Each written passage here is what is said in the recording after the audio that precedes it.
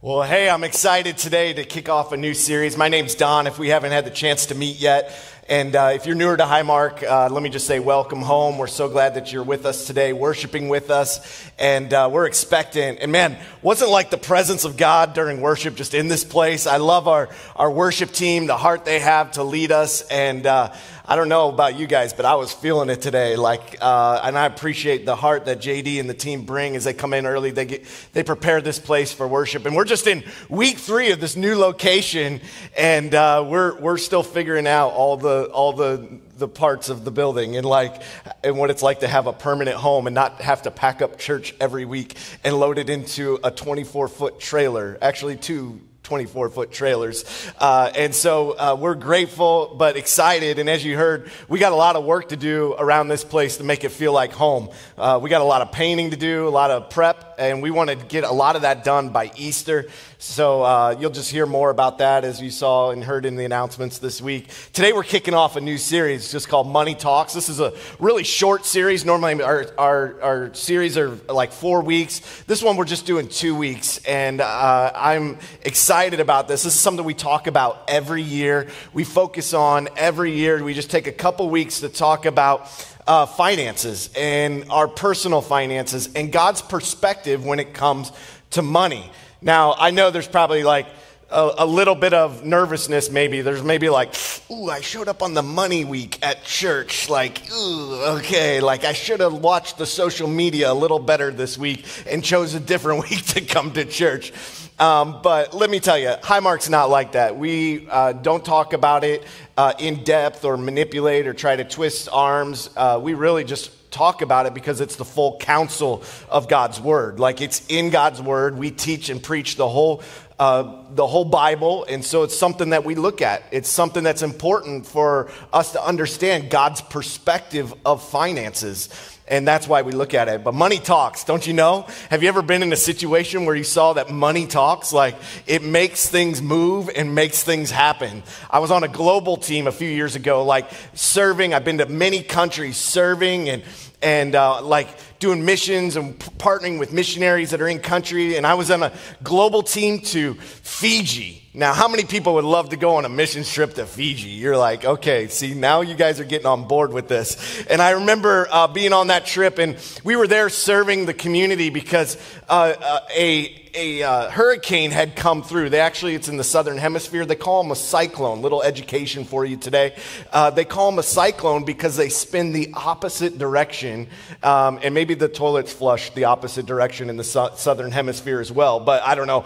That's not in my notes. I didn't plan on saying that. It just happened. So, but I remember we're there and we're serving, and we're there. A cyclone had come through, and we're trying to get supplies and help people in need that had their homes devastated and flooded, and we're trying to meet the needs. And one of our partners, Convoy of Hope, had already sent supplies and had water and drinking water available, and we just needed to get it where it needed to go. And we had contracted and had a delivery planned to this one community so we could distribute as much water as people needed.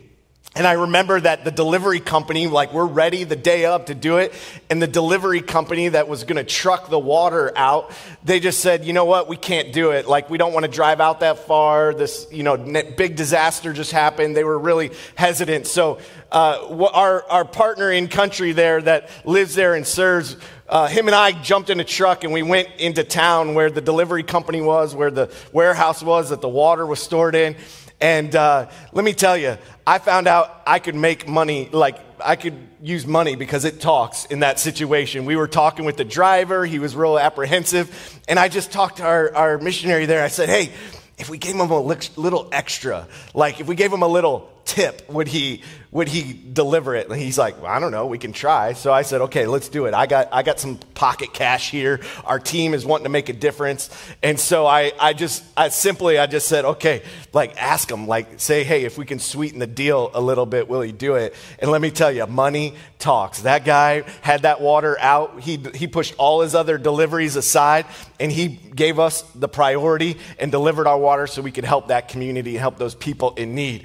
Money talks. talks. It moves things along. Some people might say that's a bribe. I just said it's a tip, like it's a blessing of the Lord. That's the way I looked at it. I was like, hey, I'm an American. I can thank Fiji for all their great water they bring to they send to America, and I just want to bless these people. But money has a tremendous power in our life, right? It has a tremendous control of us. We probably, even as I was talking about it, maybe you're a little apprehensive because you're like, oh, money, it's like sensitive. Like it can be something that we don't want to get into, or we don't want to discuss, or we feel like it's more of a private matter. But the Bible talks at great length about money. I think it talks at great length about money because it connects what's internal to the external. It's one way that what's in our heart kind of becomes evident to people around us. Have you noticed that? Like there's people in our world and in our lives, and sometimes like you see their heart, they are really into cars, right? They're really into cars. I love cars too. I love like seeing the cool cars that come out, Ford Broncos, and like I am pumped for that. I probably won't own one, but I'm pumped for that. Like I'm into that. And so you see sometimes, but maybe their heart is tied to their home and where they live, and you can we're blessed to live in a community where we have a great quality of life. So money can kind of take what's internal and it kind of shows it more externally. And this year, I know that there's a lot of realities when it's come to money and COVID and people's income and their stability, and things have felt a little more shaky, and like I don't know what's going to happen. And I remember right in the first few weeks of COVID, even as Highmark Church, we experienced those same apprehensions and wonder of like, hey, are we going to be okay? Are people in our church going to be okay? Are they going to lose jobs and work? And I know that was a reality for some people in our church, but I'm thankful that even through the uncertainties, we could cling to the hope and trust that God is in control, that he's doing something great in our lives. And I think this year has just continued as a church to renew our commitment to see God work and be the best stewards of what he has blessed us with, that we want to make a difference. And I'm happy to say that Highmark Church is in a strong position. Like this year, God has enabled us, and we've been able to go to another level and move into this fantastic facility, and we're blessed to step into it. So the church is strong. So I want you to know, we don't talk about money here because we need more of it, or we're desperate, or things are bad. Like I'll never be the pastor that's like, hey, things are looking really rough this week, so I better preach a sermon on money.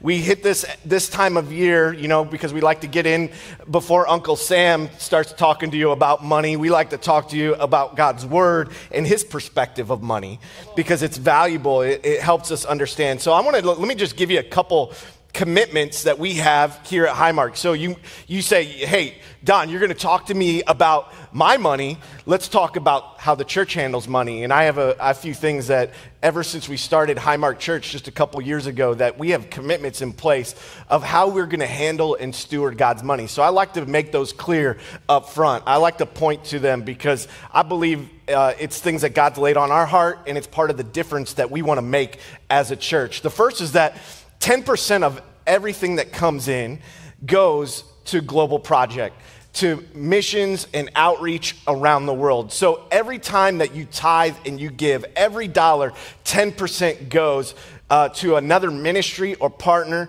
that we can make a difference around the world. I love this. We're supporting missionaries in Nepal and Turkey and Guatemala and Thailand, France, Cyprus. We're making a difference every single month by supporting missionaries around the world and partners around the world that we're investing in. And so we practice what we preach, okay? So that's what I'm telling you. As a church, you can have a comfort in knowing that your church is saying, hey, we believe in the idea of being generous, of giving back to the Lord, so much so that we are going to even do it with our church finances. We are going to practice that and give back to the global church and what God is doing around the world. And I love that. I can't wait to see that grow. That's my favorite thing is to be able to support every single month projects that are happening all around the world and missionaries. And I can't wait to see that the number of missionaries we support every month just increase as our church finances increase as well. So that's one of our commitments. We have that standard in place. Like, this is non-negotiable. 10% goes to Global Project. When it comes to our staffing and salaries, this is not a minimum, this is a cap. 35% of our total income can be allocated towards our staffing and our salaries for the team here at the church, the people that are pushing and helping carry the ministry forward and serving our life teams and serving in our kids areas. So we cap that so that we never get out of balance, okay? So we never get things out of whack. We have a standard there that we want to make sure that we're allocating the most money for ministry and margin. So ministry and margin, let me talk about those things. The ministry we're doing in terms of life groups and outreach and things we're doing as a church, we're funding and helping make those things happen. The margin is money that we say we want to live below our means. We don't want to live right at the what's coming in. We want to have margin in our budget so that we can seize opportunities when they come along. Let me tell you, that one decision that we created or we put in place since we started the church is really what has helped us in 2 years catapult into a facility like this. We've been able to steward the finances that you have given so that we can allocate those and prepare and have this set aside so that we could seize opportunities and we could move in to a facility like this. And we did raise funds at the end of the year for that, but we've also, from our margin and from our budget, general fund budget, we have funded a lot of what we're doing to furnish and fix up this place to make it home. And so thank you for your faithful giving.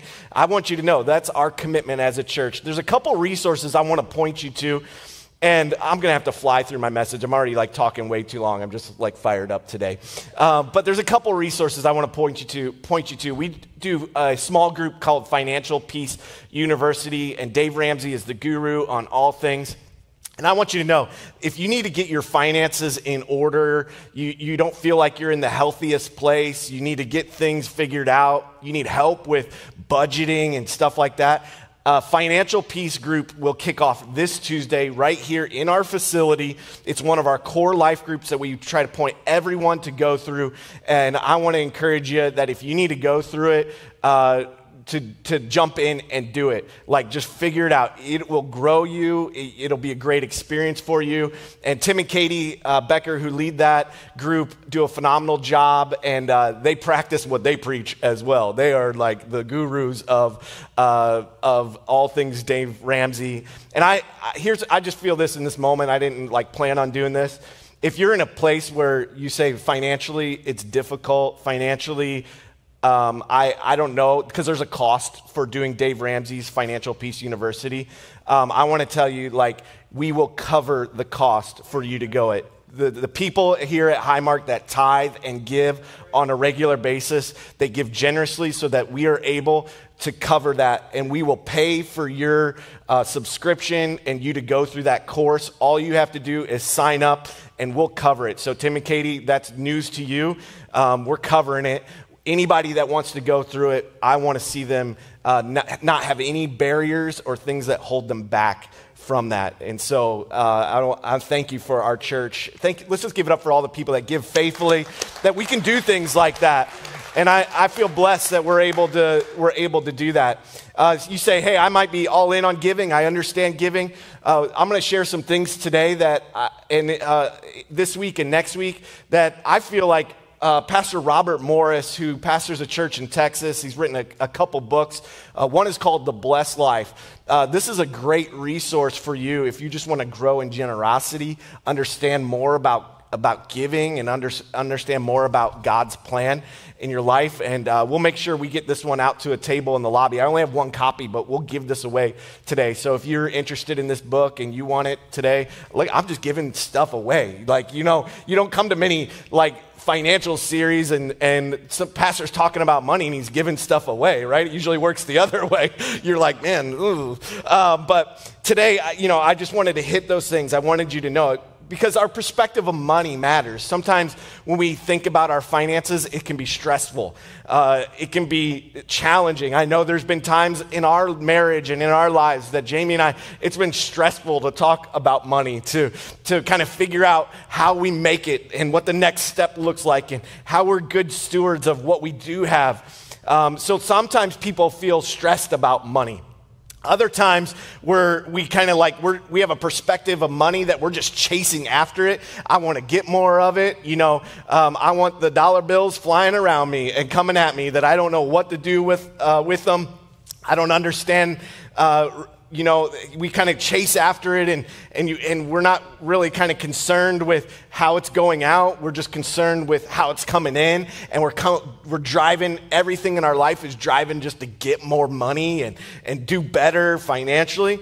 I think a lot of times our perspective is like, okay, I guess I'm just trying to figure out how to manage this. I'm just trying to figure out how to use this wisely, and I'm reading stuff on the internet, and this person says to invest in that, and this person says to, do this, and we're just trying to navigate what those things are. This person's saying, hey, buy, AMC stock and it's going to go through the roof, or buy this one, they're just trying to give you all the tips and the ways that you're going to be successful with it. So I think sometimes we're just trying to figure out what's the best way to manage it, and will I have enough for my future? But I think other times we have a perspective that, listen, we can just kind of go through life and we can say, I'm blessed. I see how God has blessed me. And it's not about how fat our wallet is in our bank account, but it's about a perspective that just says, man, I'm grateful for what God has done in my life, and I'm blessed. And I'll tell you, I a lot of days have those feelings and thoughts. And it's not when I look at the things that I have, it's when I look at my family and I spend time with my wife and I spend time with my kids and I get time to spend with our church. I think in our church family and our friends in the church, it's just those are the things where you just say, oh man, this is what matters. I'm blessed because of it. And so, but God wants us to kind of have this perspective of money that fits his perspective and his heart. And so that's what we're going to talk about today.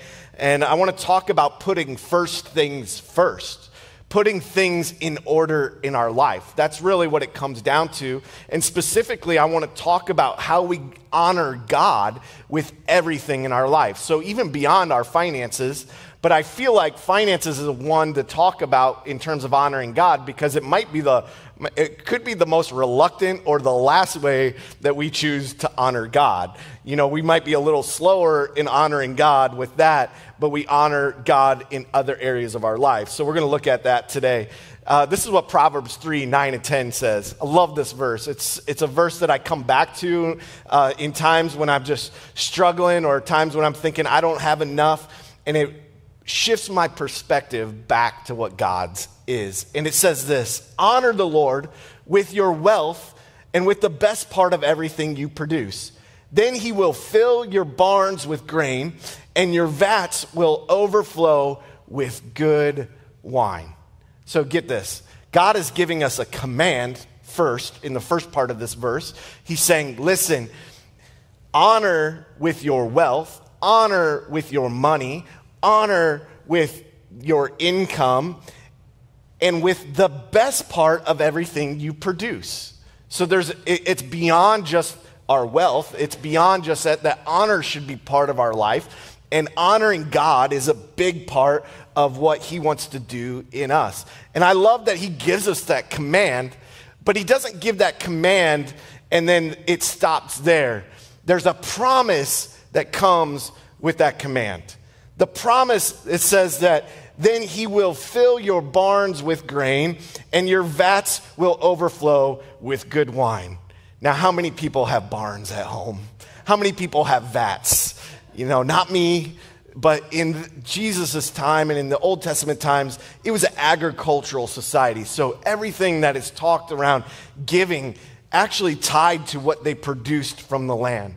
Our world is more technology driven. Our jobs and our careers are not as many people are in the agricultural world. So there are a few people in our church that I know. They have some barns and silos that God can fill with grain.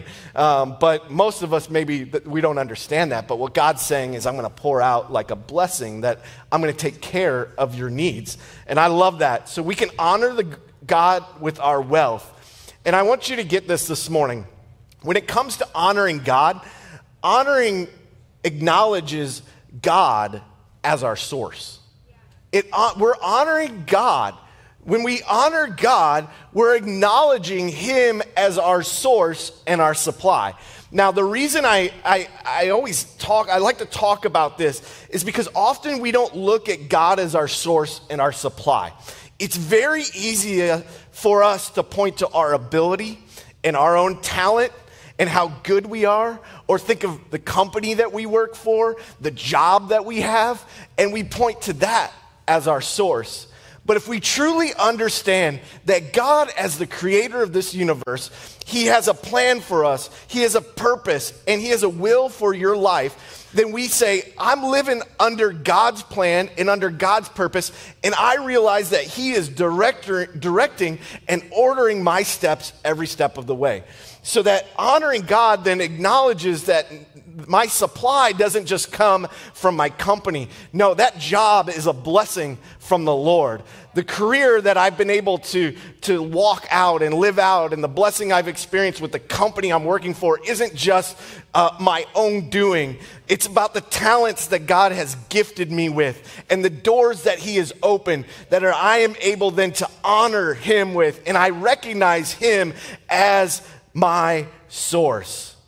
And so it's a reminder for us. And in the Old Testament, God gave tons of instruction to Israel. And He said, listen, make sure you give and point back to me that God is the supply. He is the provider. Instead of us saying, I made this money, we say like, God brought this and blessed me with this. And yeah, I worked for it, but I did it as unto the Lord. And it's a blessing from Him. And so when we honor God, we are acknowledging Him as our source. We're acknowledging Him as our everything and the one that directs us. And in Exodus, He says this, chapter 13, verse 2.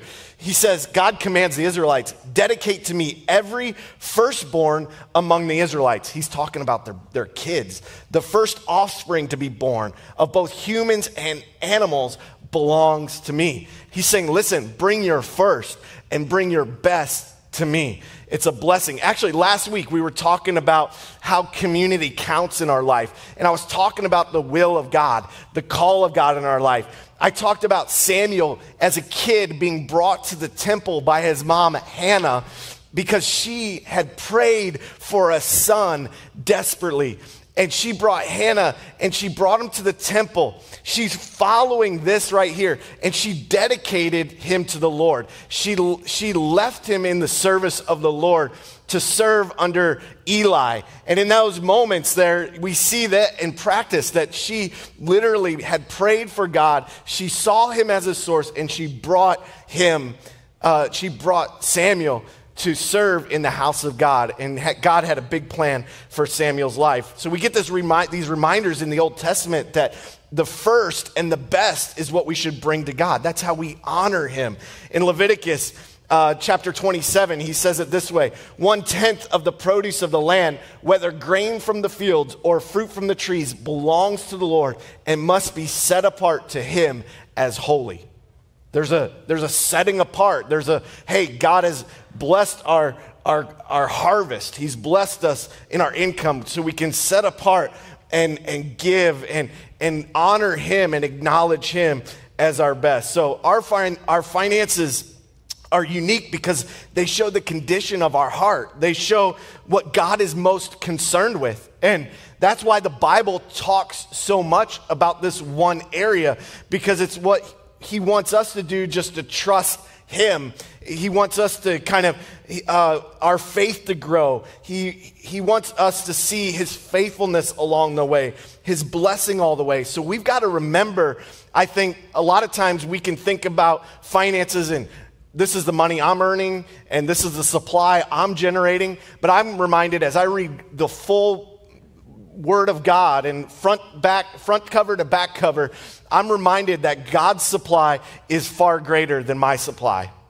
His supply is far greater. So like, I don't want to tap into just what I can do, and I don't want my perspective and my view of finances to be limited based on my understanding. I want to tap into God's plan and God's supply for our life. And I love this. I've seen this play out already in the church. I've heard countless stories in our church of God blessing and ordering the steps. One family in our church just this past year, and there's a few stories like this, but one of them just said, you know what, we went all in on tithing for the first time in our family, in our marriage, and we went all in.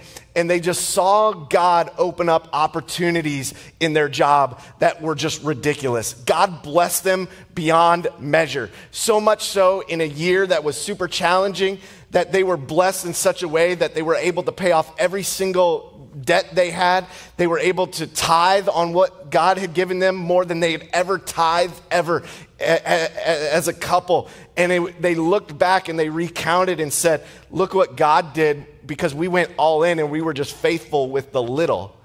They were faithful with the little, and God opened up this blessing. And I love that that's how God works. Like, his supply is always going to be greater than ours. So I just want to live a life that I am available, and when God opens up opportunities or blessings, that I just want to be in the center of that blessing. God created all of this. And so not only does honoring God show that he's our source, but when we honor, we acknowledge God as our priority. We acknowledge him as our priority. That's why he says, hey, bring the first, and we bring our best, and God instructs us to tithe. That word tithe just means 10%.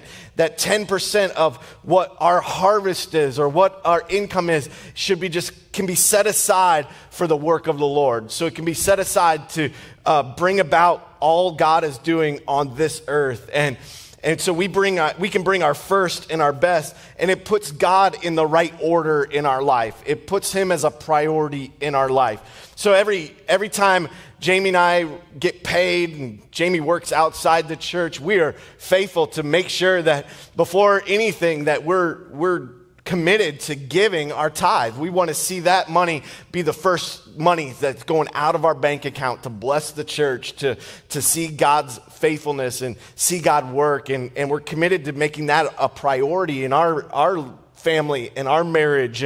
And as we give, we just see how generous God is.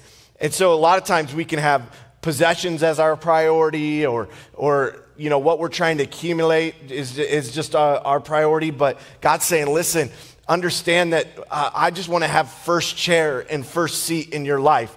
I want you to, not just in the area of finances, but in every area of your life, I want you to put me as a priority. I want you to grow in this. I have things for you. I have things I want to do in your life. And so we can see that honor just acknowledges like God is our priority. Look at what Exodus chapter 23:19 says. It says, as you harvest your crops, bring the very best of the harvest to the house of the Lord your God. I love that he's specific, that he says it's bring your very, very best. Like, don't bring think about it. In a harvest, you might have some crops that are damaged. You might, in terms of cattle, you might have that's the little weak sheep or the sick cow. Let's bring that to the Lord. But no, he's saying bring your best. It's a way to honor God. And I think I just want to build up the honor and honor God in all areas of our life. And I want to bring my best, and I want to bring my first to God, because that's what he did for us. God sent his only son for us. He sent his son so that we could have life and life more abundantly. He sent Jesus so that we could be set free from our sin. Look at what John says, John 1:17, for the law was given through Moses, but God's unfailing love and faithfulness came through Jesus Christ. So God brought his love, like he was generous towards us first, that he forgives us of our sins. And if you don't have a relationship with Jesus, let me tell you, God wants to have a personal relationship with you. He wants to be close with you. He wants his heart and your heart to be closer than maybe they are today.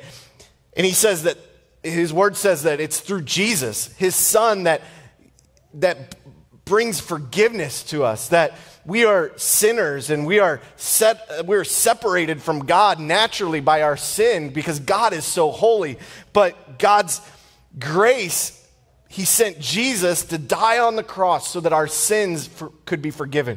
And the book of Romans just tells us that all we have to do is we have to ask Jesus for forgiveness and ask him into our life. And we have to acknowledge that, hey, we're broken and we're sinners and we're not perfect. And then the God's grace meets us right where we're at. There's nothing about us fixing ourselves up and trying to look better and okay, I gotta get this fixed before I go to church or before I get right with God.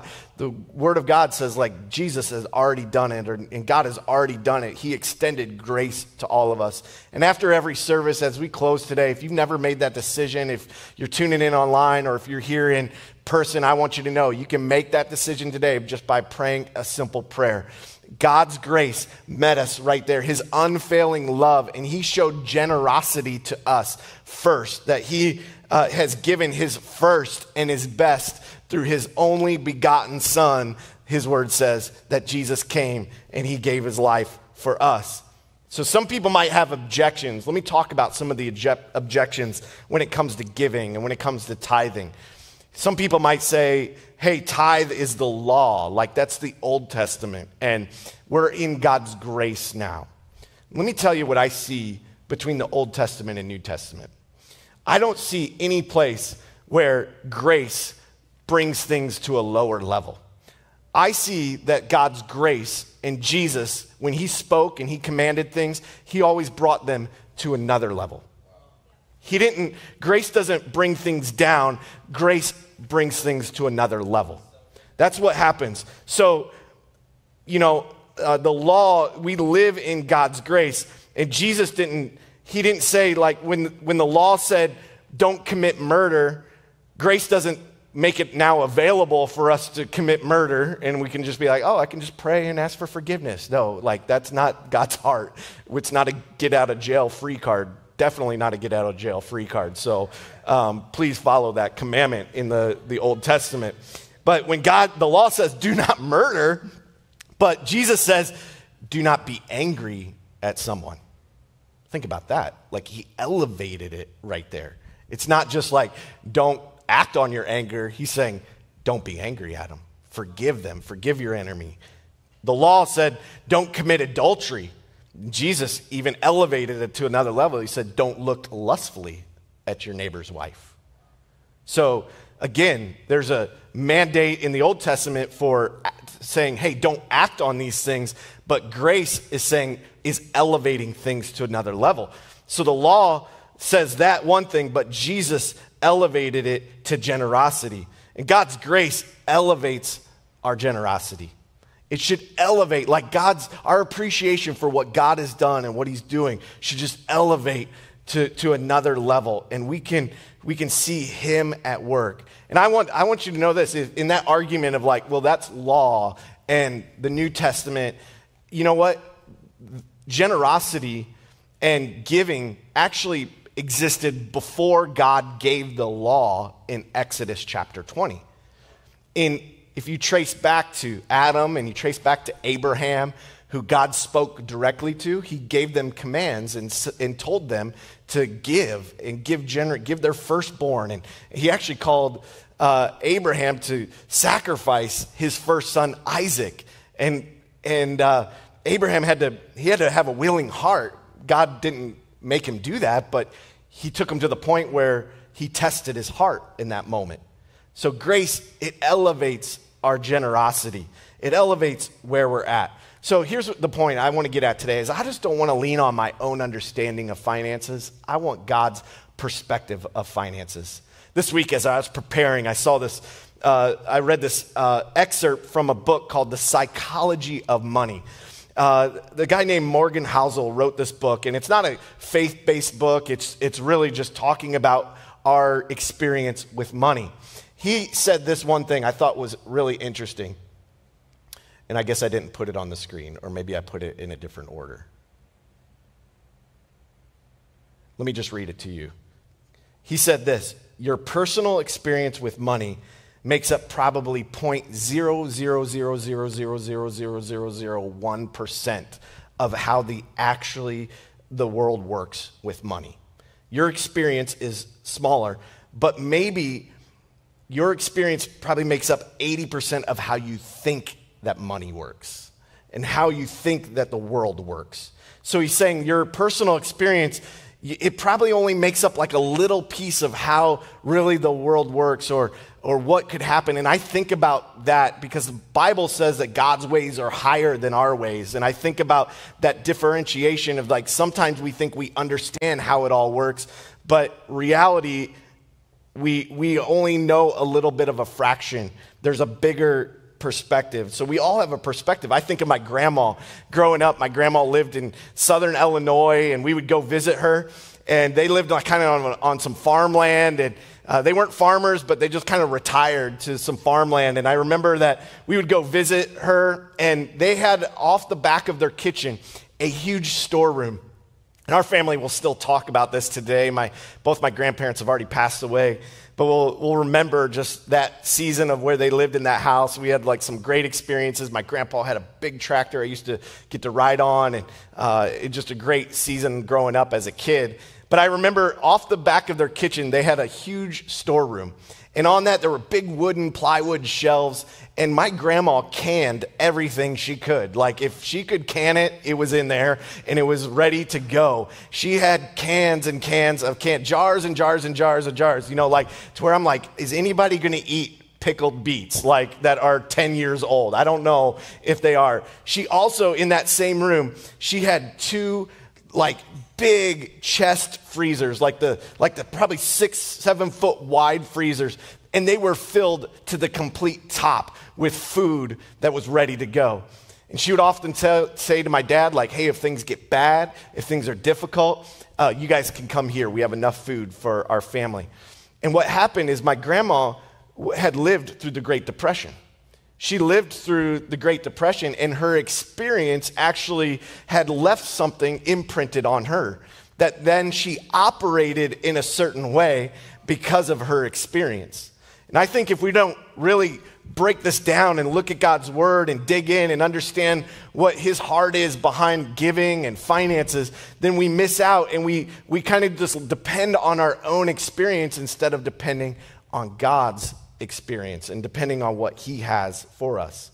And so, listen, we need God's grace. We need his help all along the way. And he commands us to give and give generously. That's what Malachi chapter 3, verse 10 says. He says, bring all the tithes into the storehouse so there will be enough food in my temple. And if you do, say, the Lord of heaven's armies, I will open up the windows of heaven for you, and I will pour out a blessing so great you won't have enough room to take it in. Try it. And he says, put me to the test. That's the one area God says, listen, put me to the test. I love that. I love that. You know what? Sometimes we just got to come back to this promise right here. It comes back to trust and believing in God. And this is what it says. It says, and this, the same God who takes care of me will supply all of your needs from his glorious riches, which have been given to us in Christ Jesus. So there, we can trust God. We can say, listen, he's going to meet our needs. Giving, tithing, it's a step of faith. It's a step of faith. God calls us, he says, listen, give 10%. There's that quote. See, I just got it out of order. I'm not perfect, okay? A lot of you thought I was, but I'm not. Last week I couldn't turn my mic on, and this week I put my slides out of order. So I'll punish myself later for this. But it says, listen, your personal experience with money makes up 0.1000%. And I even said it wrong right there. See, I'm definitely not perfect. But here's what God calls us. He says, listen, give a tithe. Now, what I want to focus on here as we just wrap up in a moment is that there's often a gap between what God's asking us to do and calling us to do and where we're actually at. Sometimes there's a gap where we're just like, I'm not quite there.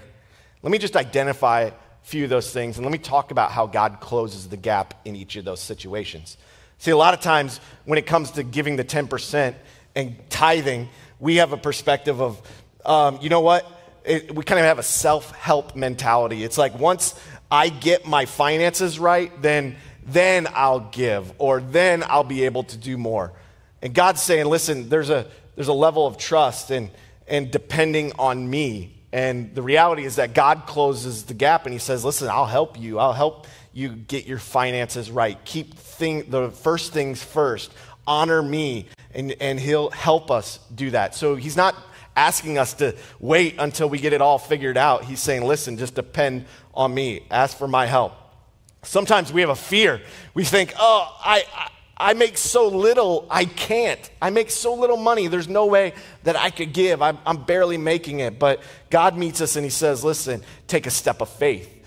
Test me. Like, that's what Malachi says, like the Lord saying, test me in this, and will I not throw open the blessings of heaven and pour them out on you? So it is a step of faith that we have to take to get there to tithe. Other times we have pride and we just look back and we say, well, that's a lot of money, and what is the church doing with that? And like, I want to know. And I told you our commitments to handling money in a healthy and balanced way and not manipulative.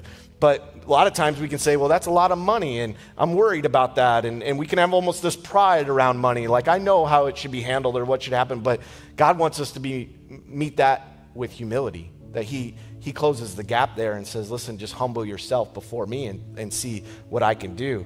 And I think there's other times we just doubt. We doubt what God can do. That can't work. Like, I just can't do the math. Let me tell you, I've been like doing this long enough and giving since I was a teenager and could earn any amount of money that my family and my parents taught me to do this. I've seen God too many times where I'm trying to do the math and it just doesn't add up. But when I let God do the math, like, I doubt it works, but every time he's just asking us to trust him. Trust him, and that's the bridge he's saying, like, let's a step of faith and get out there. And I think sometimes, maybe in a more of a negative light, we have a perspective of greed, like, I want it all, or it's all mine. This is all my money, like, I worked hard for it. And I think God just saying, listen, step into and lean into generosity. See what can happen. See what I can do. But ultimately, when we honor God, we're placing him first in our life. And when we have that perspective, we're able to honor God in all areas of our life. We're able to make a difference in this world and be part of his church and see what he can do through us. And that's what God calls us to do. He calls us to be faithful. So we all have that perspective, and I just want you to know, I want God's perspective. I want to trust him, and I want to know that he's going to take care of everything that I need. And the bottom line today is this, is that when we honor God with everything, we're going to see his blessing in every way. When we honor God with everything and see his blessing in every way, like, he is going to do it. If we can just trust him, he will see his blessing. It may not just be purely like a check showing up in the mail or something like that, but you're going to see the subtle ways that God blesses you in your life.